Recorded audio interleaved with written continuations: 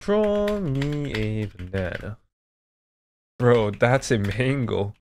What do you mean? That is not a banana. Please just give me a banana, man.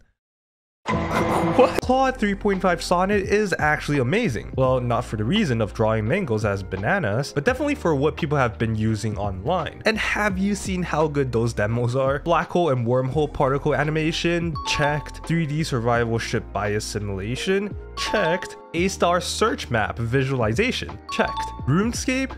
Checked. Some crazy obscure animations? Checked. Oh wait, the code was stolen for this one. But for a second, I thought I was watching the demos at ChatGPT Dev Day like they are just too good to be true. Yet these people are able to use this tool to make some mind-blowing things right now. Just don't know how much of the codes are actually uniquely synthesized by Claude after that animation incident. And of course, this is what I get when I try to use it myself. Maybe there's a massive skill issue we're having here. Just like today's sponsor that lets you manage multiple types of AIs easily, this innovative platform called AI/ML API offers you access to over 100 AI models, and the amount of models they offer might as well be a skill issue compared to other API providers. It is a platform for developers and startups looking for quality and cost-effective AI solutions without having API costs burning a hole in your budget. Whether you need to integrate chat completion, image recognition, use embeddings, or even generate music and videos, this platform has you covered. With the additions of all versions of GPTs, Claude, Mixtral, Llama 3, Stable Diffusion, and many more models ready to go right out of the box, it is an ideal solution for businesses, startups, and innovation labs aiming to seamlessly integrate AI technologies into their applications via API. They also offer 24/7 customer support in Discord and organize community events such as AI hackathons with real prizes. From basic prototypes to advanced systems, AI/ML API has solved the cost and scalability of AI infrastructure for you. You can get started now with a free plan using the link down in the description to take your projects to the next level with the best AI models. And thank you AI/ML API for sponsoring this video. Anyways, okay, like I also tried to have Claude 3.5 draw me a unicorn, but it gave me some Dark Soul type of boss instead. But I mean, I guess at least it's not memorizing that one ASCII unicorn, right? And out of all these crazy applications, what surprised me the most is that they let everyone use it completely for free. So instead of paywalling functions or models, Anthropic allows everyone to access their latest model, which is Sonnet 3.5. It is an upgrade of a model announced back in Claude 3, and just look at how big of a performance jump it had in its 3.5 version. It also beat their largest model, Claude 3 Opus, so maybe we can potentially expect Claude 3.5 Opus to be even crazier in terms of capabilities, and maybe 3.5 Sonnet is just a taste of what is yet to come. While it is free for everyone, the catch now is that you only get to send a very limited amount of messages. But this does give people a chance to test your latest model, and in the current state of AI, this is definitely the superior marketing technique to convert free customers to paid ones. Like, I was completely sold when I tested out their newest function called Artifacts. It is basically a window that will display on the right of the generations and run whatever codes Claude generates. Well, more specifically, only a few languages, but the window is also interactive, which means that you can enter keystrokes and mouse clicks. ChatGPT doesn't have this, by the way. Okay, for example, I asked it to basically generate a game like Subway Surfer, and without actually explicitly mentioning the phrase Subway Surfer, it pretty much made the most basic mechanics on the first try, just with a few bugs. Other than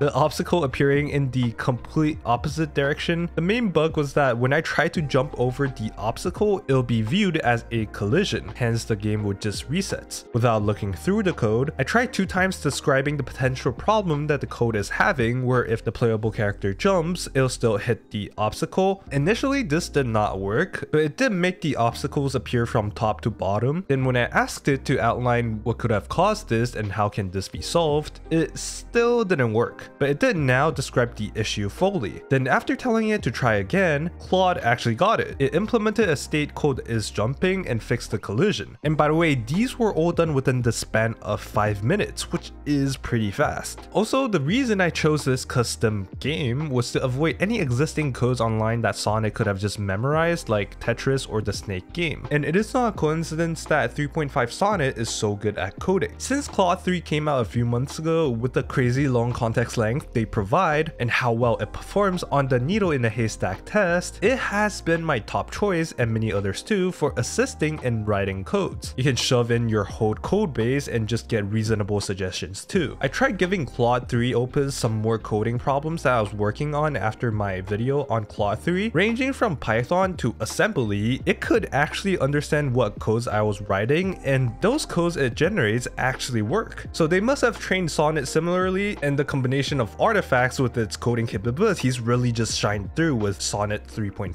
ChatGPT on the other hand did fumble pretty hard, and when you message over a certain amount of conversation, it just starts forgetting things. I didn't use the API because I was lazy, but I mean I didn't use Claude's API either, but that's what they provide on their website, so naturally I just feel like it's a better comparison. And what's even more frustrating is that coding executions on ChatGPT isn't really a quality of life function if the code it generates never works in the first place, and even after a few times when it fails, it just stops trying. So whatever Anthropic has been cooking with Claude is definitely on point, and with Claude 3.5 Sonnet now being able to execute code itself, I too lost another reason for using ChatGPT. If Claude's artifact supports LaTeX rendering, I think the entire research and dev community will actually jump ship over too. And if we look at the benchmark numbers, this medium-sized model has beaten their own previous flagship model, which is Claude 3 Opus, across the board, so basically smaller and better, and faster and cheaper. With GPT-4o slightly winning in the math solving department, Sonnet has completely dominated the whole LLM landscape, also in terms of performance, cost, and cost effectiveness. Remember, it's 200k context length. On LMSys Arena, while it does come in second behind GPT-4o in the overall leaderboard, it still topped the ladder on the coding category and outperformed GPT-4o. But if you don't trust Chat Arena anymore though, on a new private leaderboard called Seal, published by Scale AI, it is now #1 in pure instruction following, but interestingly fell short in preference ranking. One of the speculated reasons is that it is bad at formatting, like providing visual presentation and readability of its responses, so maybe Claude 3.5 Sonnet retained this strong instruction following but weak one-shot characteristics from Claude 3, and probably has to do with how they have done their instruction tuning. The sudden jump in model capability from Anthropic has also been speculated in the potential application of their latest mechanistic interpretability research. I made a video about it, you can check it out. People speculated this probably because Anthropic did the interpretability experiment on a Sonnet model, then now they released a Sonnet model that improved so much, especially on coding, due link to one of the experiment results they have shown in that research. I don't know if that's true, so take it with a grain of salt. Anyways, with these new model launches, the praises are usually high across the board, but the downsides are still worth mentioning too, and of course, some reality checks are needed. Visual and abstract concepts are still difficult for the model. As you can see here, it is unable to draw basic images using codes. More specifically, I'm talking about how it generates images using SVG code. Maybe the connection between the domains of code drawing and the resulting image are still lacking, but of course it's still not comparable with actual image generations. Long context reasoning is still far from perfect, and according to this paper, no other models including Sonnet 3.5 are able to achieve this still. So yes, generalization in reasoning is hard. We don't completely know if the model is fully multimodal either, and I feel like the visual understanding or the ability to create visual assets is not as on point either, even though it can give you some reasonable responses when you input an image. Fun fact, ChatGPT's image generation function is using DALL-E 3, which is an API. This doesn't mean Claude 3.5 is bad at SVG, but actually I think it's very fluent at it. It's just bad at drawing complex shapes like bananas, for example. It probably was never trained on an SVG banana to begin with, so maybe that's why it failed my initial test and I didn't guide it harder to make it do it right. Another major downside is the message limit is still very easy to hit, even after you paid the $20 subscription. On top of that, they have a very interesting policy where the API prevents individual use. I don't know if I'm reading this right, but this could mean if you hit the limit, you can't go over to use the API for individual use. But anyways, let's talk about another function they released a few days ago after Sonnet 3.5 called the projects. This function is only available through Claude Pro and Team Plan, and you can now make chats into shareable projects basically. This function lets you upload a set of documents to Sonnet 3.5 and add people to your project to chat with those those documents with a total of 200k context window. You can also set custom instructions within each project to specify how it responds, and you can basically choose to share a specific snapshot of a conversation from Claude into a shared project feed, which is pretty neat. Maybe I'll forcefully integrate this into my workflow and share with you guys later on and see how well it works for me practically. And before we end this video, let me just show you another interesting use case this guy came up with. Given a CSV or a table, he was able to get Claude to help him make a dashboard for his startup's finance, like adding sensitivity analysis of key assumptions, running it as a Monte Carlo simulation, and assuming a normal distribution all worked first try. So I decided to make the same thing too with my YouTube's finance. First try, it failed pretty badly as it didn't realize that there were 3 currencies until I mentioned it. So I was nearly a millionaire, but unfortunately I am not, as I do not have a Bugatti on my balance sheet yet. But after prompting it 3 times, along with the latest conversion rates, the graphics it gave me looks pretty good. It has pie charts to indicate my earnings, and it also made me a spending distribution even though I labeled my spendings terribly. It also made me a monthly analysis on my income versus expenses, with me just asking it to show my remaining balance. The numbers are completely wrong though. If only I do have 50k, but reality is often disappointing. It might have added an extra 0 times 2, but I'll give it a benefit of doubt because my CSV is really badly formatted and it has data over 4 years with like around 500 entries. So maybe this is a hard data for Sonnet to organize to begin with, as language models are usually pretty bad at counting.